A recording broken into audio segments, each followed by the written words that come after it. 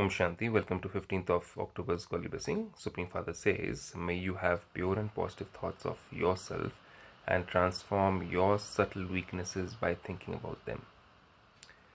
Simply to repeat points of this knowledge, to relate them and to listen to them is not having pure and positive thoughts of yourself.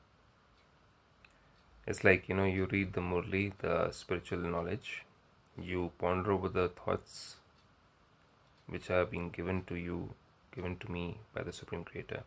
We go a little bit into depth of it. We understand the history and geography of the world, what God is trying to tell us.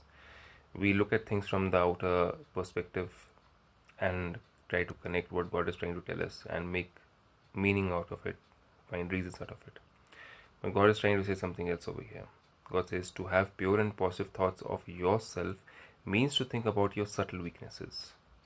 To have pure and positive thoughts of yourself means to think about your subtle weaknesses. That means you are meaning good for yourself, right? That is known as self-change.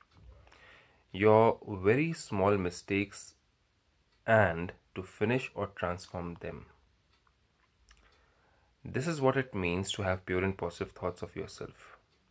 All of you children churn this knowledge very well, but to use this knowledge on yourself and transform yourself, that means it should change my character, it should change my nature, it should change my outlook, it should change my attitude and the way I behave in similar situations or similar conditions or different situations, and I behave through values and virtues and powers which are spiritual and not out of all the vices. Then I have really got a change in my life and become an embodiment of dharana. That means I imbibe those qualities and virtues is when you receive marks in the final results.